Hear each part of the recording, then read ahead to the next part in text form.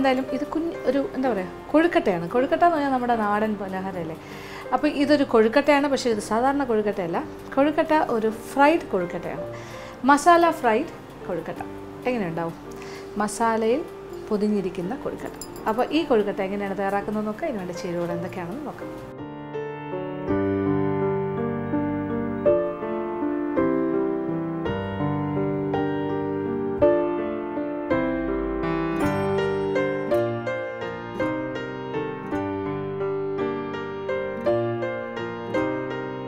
അപ്പോൾ നമുക്കിനി നമ്മളുടെ കൊഴുക്കട്ട ഫ്രൈ തയ്യാറാക്കാം. ആദ്യം നമുക്ക് കുറച്ച് കൊഴുക്കട്ട ഉണ്ടാക്കാം.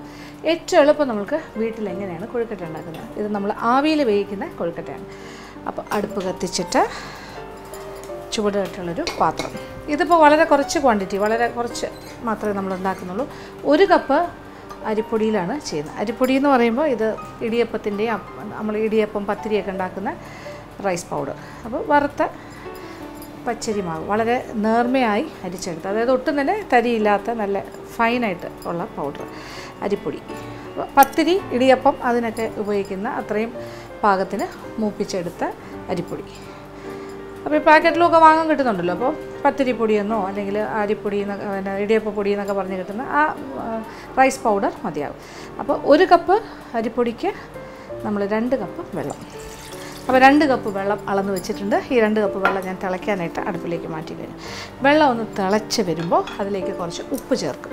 ഉപ്പ് ചേർത്ത് കഴിഞ്ഞിട്ട് നമ്മൾ ഈ അളന്ന് വെച്ചിരിക്കുന്ന 1 കപ്പ് മാവ് അതിനകത്തേക്കിട്ട് ഒരു തടി കൊണ്ട് നന്നായിട്ടൊന്ന് പെട്ടെന്ന് ഇളക്കി അത് ഒരു മാവായിട്ട് ഉരുട്ടിയെടുക്കും.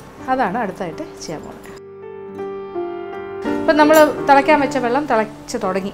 2 കപ്പ് വെള്ളം. ഇനി ഇതിലേക്ക് 1 കപ്പ് മാവാണ് ഇടാൻ പോകുന്നത്, അരിമാവ്. അതിലേക്ക് ആവശ്യമുള്ള ഉപ്പ്,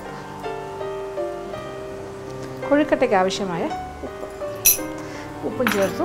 ഇനി നന്നായിട്ട് വെട്ടി തിളയ്ക്കട്ടെ. നല്ല വെട്ടി തിളച്ചു. ഇനി തീ ഒരല്പം കുറച്ചിട്ട് ഇതിലേക്ക് എടുത്ത് വെച്ചിരിക്കുന്ന 1 കപ്പ് എന്താണ് ഇടിയപ്പത്തിൻ്റെ മാവ് അല്ലെങ്കിൽ പത്തിരിയുടെ മാവെന്ന് പറയും. എന്നിട്ട് ഇളക്കണം.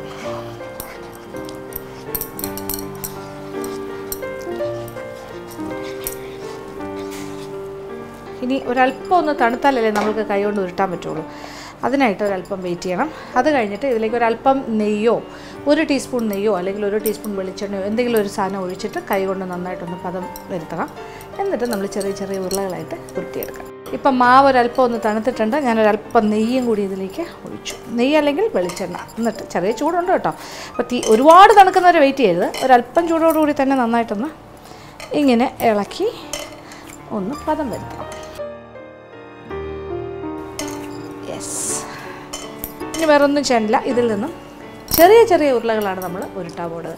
അപ്പോൾ കുഞ്ഞു കുഞ്ഞ് കൊഴുക്കട്ടാസ്, ഏതാണ്ട് ഒരു കാടമുട്ടയുടെ സൈസിലുള്ള കൊഴുക്കട്ടയാണ് ഉരുട്ടിയെടുക്കേണ്ടത്.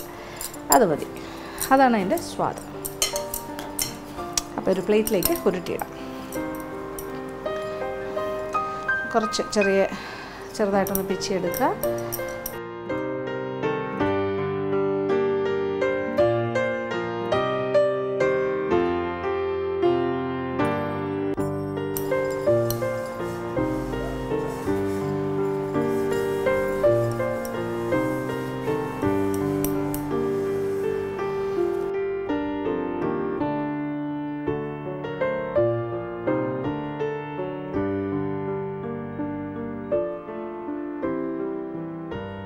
അപ്പോൾ നമ്മളുടെ കുഞ്ഞ് കൊഴുക്കട്ടയെല്ലാം ഇവിടെ ഉരുട്ടിക്കഴിഞ്ഞു. ഒരു 10-30-35 കൊഴുക്കട്ട ഉണ്ടാവും ഈ അളവിൽ. ഇനി നമ്മളതൊന്ന് ആവിയിൽ വേവിച്ചെടുക്കാൻ പോകണം. അപ്പോൾ ഒരു സ്റ്റീമറിലേക്ക് മാറ്റാം. അപ്പോൾ അടുപ്പ് കത്തിക്കാം. എന്നിട്ട് അതിലേക്ക് ഒരു സ്റ്റീമർ, ഞാനൊരു പുതിയ സ്റ്റീമർ മേടിച്ചിട്ടുണ്ട്. അപ്പോൾ ആ സ്റ്റീമറിലാണ് നമ്മളിന്ന് കൊഴുക്കട്ട തയ്യാറാക്കുന്നത്. അപ്പോൾ താഴെ സാധാരണ ഒരു സ്റ്റീമർ പോലെ തന്നെയാണ്. താഴത്തെ പാത്രത്തിൽ വെള്ളം വെച്ചിട്ടുണ്ട്. മുകളിൽ ഹോളുള്ള പാത്രം. ഇപ്പോൾ താഴെ നിന്ന് ഈ ഹോള് വഴി ആവി മുകളിലേക്ക് വരും. എന്നിട്ട് ഇതിലേക്ക് നമ്മൾ ഈ ഉരുട്ടി വെച്ചിരിക്കുന്ന കൊഴുക്കട്ടകൾ അതിലേക്ക് ഇടാം. അങ്ങനെ കാടമുട്ട പോലെ നമ്മൾ ഉരുട്ടിയെടുത്തതാണ്. ആ ഷേപ്പിൽ, ആ സൈസിൽ.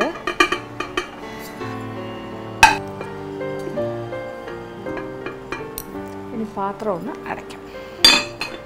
ഇനി ആവിയിൽ ഇതൊന്ന് നന്നായിട്ടൊന്ന് വേകട്ടെ. അതേ സമയമൊന്നും എടുക്കില്ല, ഓൾറെഡി ഇത് കുറച്ച് വെന്ത മാവല്ലേ, അതുകൊണ്ടൊരു 5-10 മിനിറ്റിനകത്ത് തന്നെ ആവി വന്നാൽ ഒരു 7 മിനിറ്റ്സ് തന്നെ മതിയാവും. 7 മിനിറ്റ് കൊണ്ട് തന്നെ വെന്ത് കിട്ടും. അപ്പോൾ ഇത് മാറ്റാം.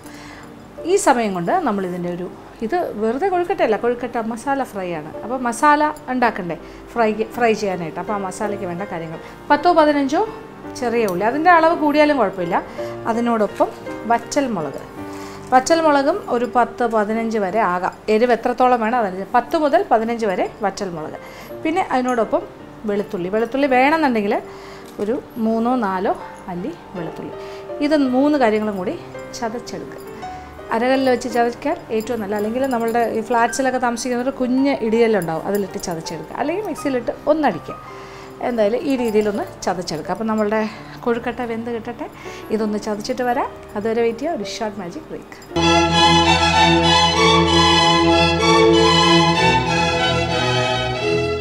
ഇപ്പോൾ നമ്മളുടെ കൊഴുക്കട്ടയെല്ലാം പാകത്തിന് വെന്തിട്ടുണ്ടാവും. ഒരു 7-8 മിനിറ്റ് സമയം നമ്മൾ സ്റ്റീം കയറ്റി കഴിഞ്ഞു. അടപ്പ് തുറക്കാം. നന്നായിട്ട് ആവിയെല്ലാം കയറി കൊഴുക്കട്ടയെല്ലാം റെഡിയായി കഴിഞ്ഞു. നല്ല സോഫ്റ്റാണ്, അല്ലാതെ തന്നെ സോഫ്റ്റായിരുന്നു, ഇപ്പോൾ കുറച്ചുകൂടി സോഫ്റ്റ് ആയിട്ടുണ്ട്. ഇനി നമുക്ക് തീ ഓഫ് ചെയ്യാം. ഇനി ഇതിൽ നിന്നും കൊഴുക്കട്ട ഇച്ചിരി ഒന്ന് തണുക്കട്ടെ. പാത്രം നമുക്കിതൊന്ന് മാറ്റി വയ്ക്കാം. എന്നിട്ട് അതല്പം ഒന്ന് തണുത്ത് കഴിഞ്ഞിട്ട് അതിൽ നിന്നും മാറ്റാം. ഇനി ഇതേ അടുപ്പിലേക്ക് ചൂടുകട്ടിയുള്ളൊരു പാത്രം അടുപ്പിൽ വെച്ച് ചൂടായി. ഇനി ഇതിലേക്ക് നമ്മൾ വെളിച്ചെണ്ണ, ഒരല്പം വെളിച്ചെണ്ണ 2-3 ടേബിൾ സ്പൂൺ ഒഴിക്കും.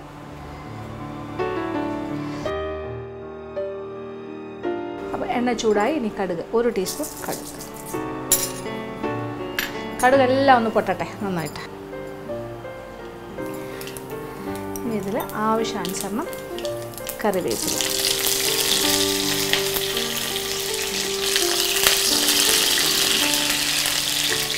ഇനി ഇതിലേക്ക് ചതച്ച മസാല,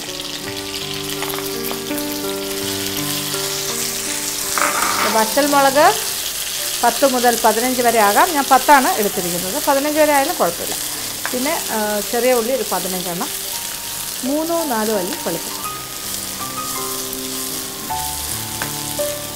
അപ്പോൾ ഇതിൻ്റെ പച്ചച്ചുവ മാറുന്ന വരെ ഒന്ന് നന്നായിട്ട് വഴറ്റുക. വേണമെങ്കിൽ ഇച്ചിരി കൂടെ മൂപ്പിച്ചാലും കുഴപ്പമില്ല. നല്ല മണമാണ്.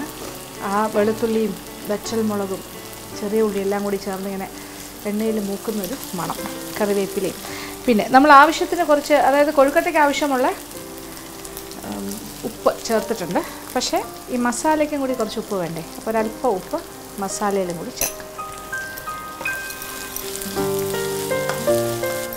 അപ്പോൾ മുളകെല്ലാം പാകത്തിന് മൂത്ത് തുടങ്ങി. ഇപ്പോൾ ഒരു പച്ച ചുവയൊക്കെ മാറിയിട്ടുണ്ട്. ഇനി ഇതിലേക്ക് നമ്മൾ വേവിച്ച് വെച്ചിരിക്കുന്ന, സ്റ്റീം ചെയ്ത് വെച്ചിരിക്കുന്ന കൊഴുക്കട്ട, ചെറിയ കാടമുട്ട പോലത്തെ കൊഴുക്കട്ട,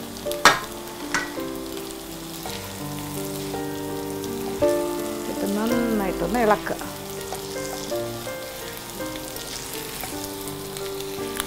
മസാലയൊക്കെ നന്നായിട്ട് കൊഴുക്കട്ടയിൽ പിടിക്കട്ടെ. പൊതിഞ്ഞിരിക്കുന്നൊരു പാകം.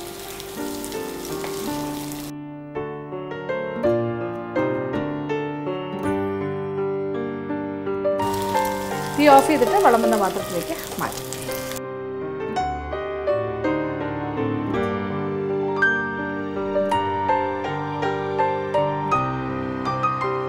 അങ്ങനെ നമ്മളുടെ കൊഴുക്കട്ട മസാല ഫ്രൈ എൻ്റെ കയ്യിൽ എത്തിക്കഴിഞ്ഞു.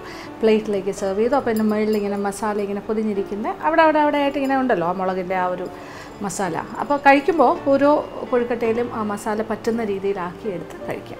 നല്ല സ്വാദാണ്, വളരെ നാടൻ രുചിയാണ്, നല്ല എരിവൊക്കെ ഉള്ള ഒരു പലഹാരം, അതായത് കൊഴുക്കട്ട, കൊഴുക്കട്ട മസാല ഫ്രൈ. അപ്പോൾ തീർച്ചയായിട്ടും പരീക്ഷിക്കുക, എല്ലാവർക്കും ഇഷ്ടമാവും.